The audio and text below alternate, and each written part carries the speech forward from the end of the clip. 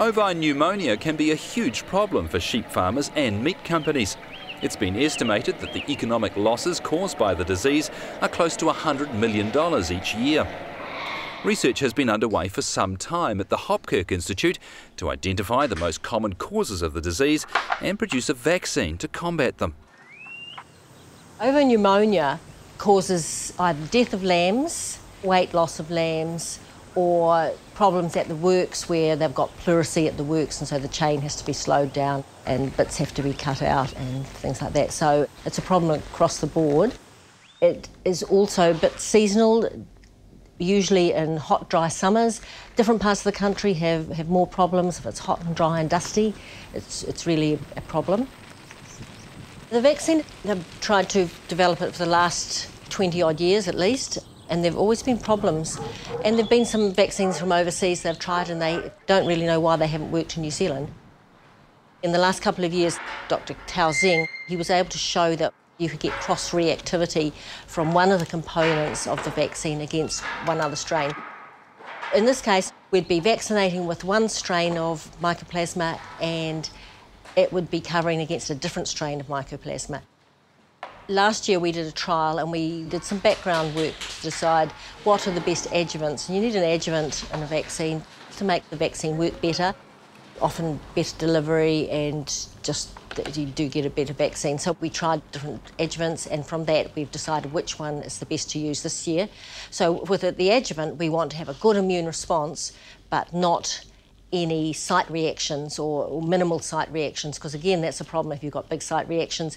When it goes to the works they've got to cut out those areas of inflammation. We're doing a small trial this year in local lambs. If we get a really good response then we'll have to go into larger field trials. Hopefully we've got funding for next year to do that. And then after that it's just getting the formulations done by a commercial partner, which is always important.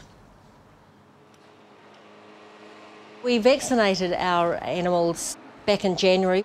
We vaccinated them twice, and then after that the animals were exposed to the pneumonia organism, so that was a virus and a mycoplasma and a bacteria.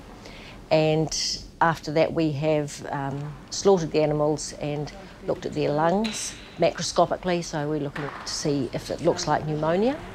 The right apical lobe is 95% consolidated. Yep.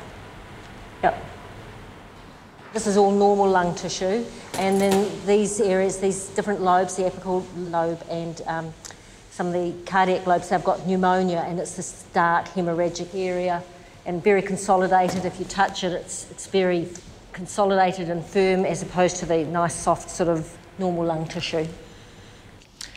After that, we have cultured the samples, and the culturing we've got onto agar plates and into special broths to see if we can recover the pneumonia organisms that we would have given them.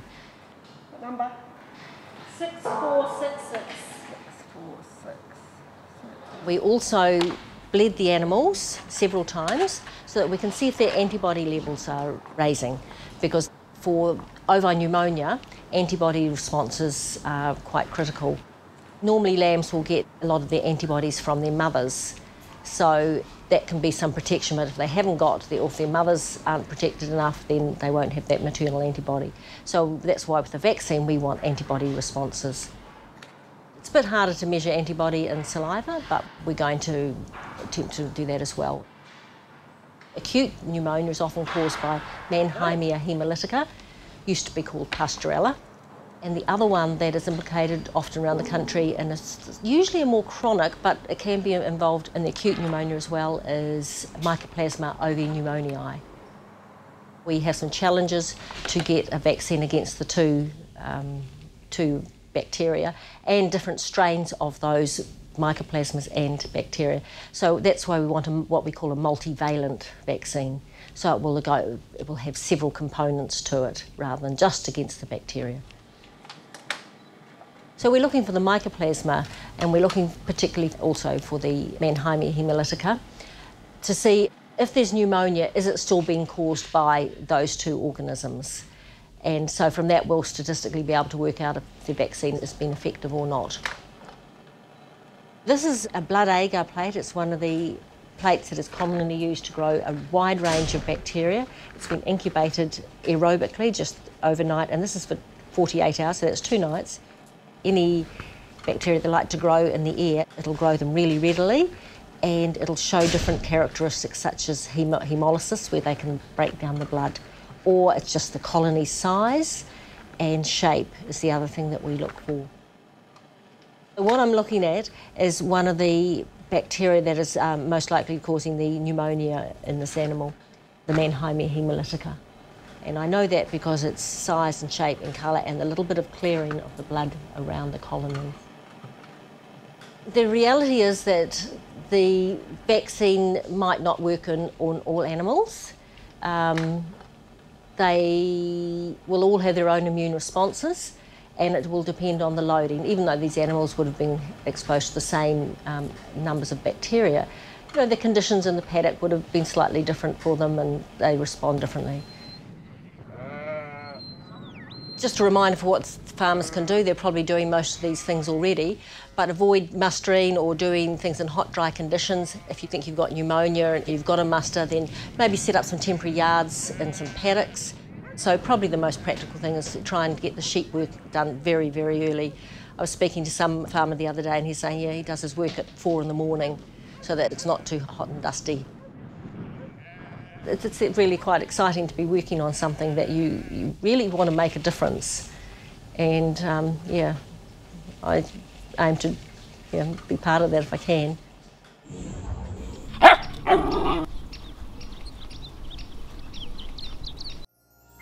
This program was made with funding from New Zealand On Air.